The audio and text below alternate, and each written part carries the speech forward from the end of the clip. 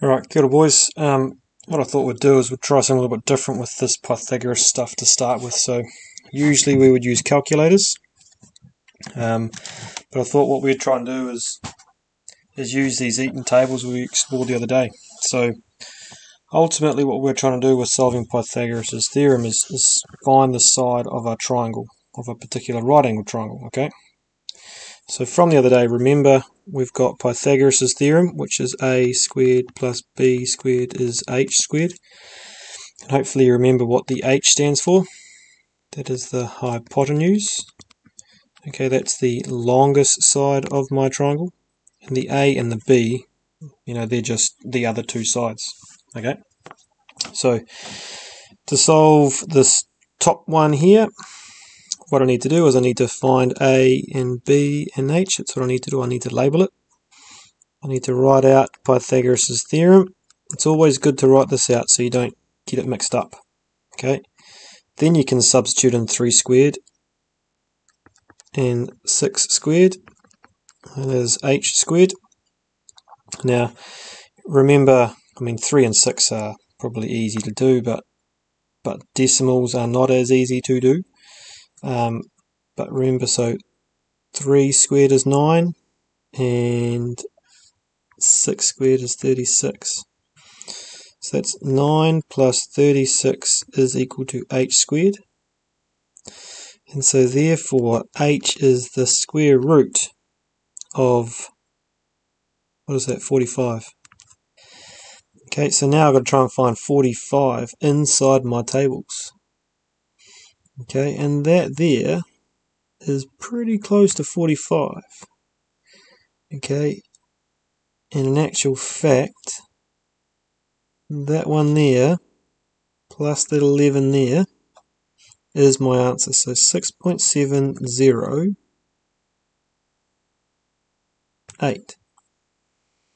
So h is 6.0, no, so again, 6.708 to three decimal places, 4 significant figures. But if you were to give me the answer of 6.71, I'd be happy with that as well. Okay, so the next question here, same process, a, b and h. Let's write out the formula. A squared plus b squared is h squared, so that's going to be x squared plus 7 squared is 15 squared. So these are the questions where it's useful to write out the formula, because actually h is my longest side. It's not my unknown side here, as it was up there. It's not the subject of my formula on this particular equation, so I need to rearrange this equation. To do that, what I'll do is I'll go x squared is 15 squared minus 7 squared. Okay, I'll go 15 squared. Now these tables don't go up to 15 squared, so I can go 1.5 is 2.25. So 15 squared is going to be 225. 7 squared is 49. So 225 minus 49, what's it going to be? 171, hopefully?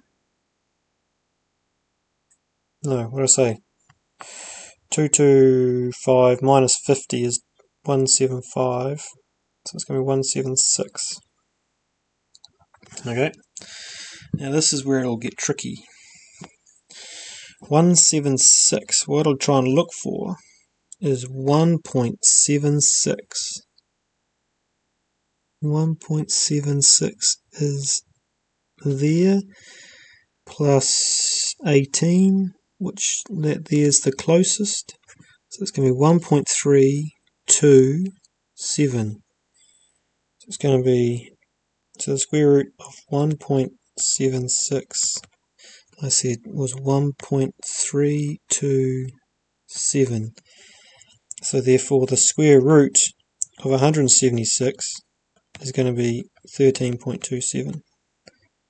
So x is going to be the square root of 176, which is which equals 13.27. Okay, see if you can do it using these tables. It'd be cool if you could. If you can't, don't stress. Okay, I thought I'd do one more question with the decimals, make sure you guys are okay with it. So remember, find your hypotenuse, label A and B. It doesn't matter if that's A or that's A, because they're both the shortest sides. Write out your formula. A squared plus B squared is H squared. So therefore 2.1 squared plus 4.3 squared is going to be this H squared. So 2.1 squared, 4.41, plus 4.3 squared, 18.49, is equal to H squared. So now we have to do that maths. So 4941, that's going to be 0.9, so it's going to be 22.9, hopefully, is H squared. Now we're going to try and find 22.9, so 22.9 is pretty close. That's 22.9 there, isn't it? So it's 4.7, what's that number there? Get yourself a ruler out. So 4.785. So H is the square root of 22.9. I've forgotten what I said. So 4.785 is my answer. And you can get a calculator, check it afterwards if you like. But if you can, try it. What I would like you to do is make sure you are setting it out with that step, with that step, with that step, with that step, just so that I know that if you can do all of this, especially if you can do that step there and understand that you've got to take the square root, then when you get a calculator you are going to be fine. Okay, have a crack at those.